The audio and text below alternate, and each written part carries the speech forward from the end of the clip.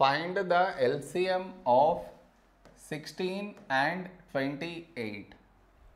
To find the LCM, first we should frame it in this way. See, that is 16 comma 28.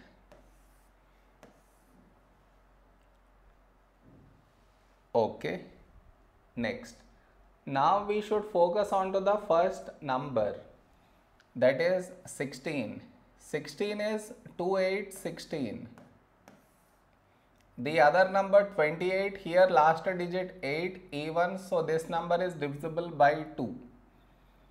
The first number is 2. When do we get 2 in 2 table? 2 ones 2. The other number 8. When do we get 8 in 2 table? 2 fours 8. Now here we have 8. 8 is 2 fours 8. The other number 14. When do we get 14 in 2 table? 2 sevens 14. Now we have 4 here. 4 is 2 twos 4. The other number 7 not divisible by 2, so we write down 7 as it is. Now here we have 2. 2 is a prime number, so 2 ones 2. The other number 7 not divisible by 2, so we write down 7 as it is.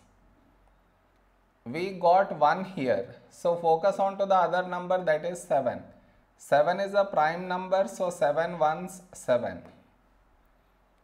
We got 1 in both the places, so our LCM is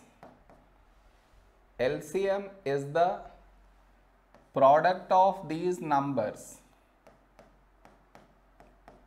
Okay, product of these numbers, that is 2 into 2 into 2 into 2 into 7.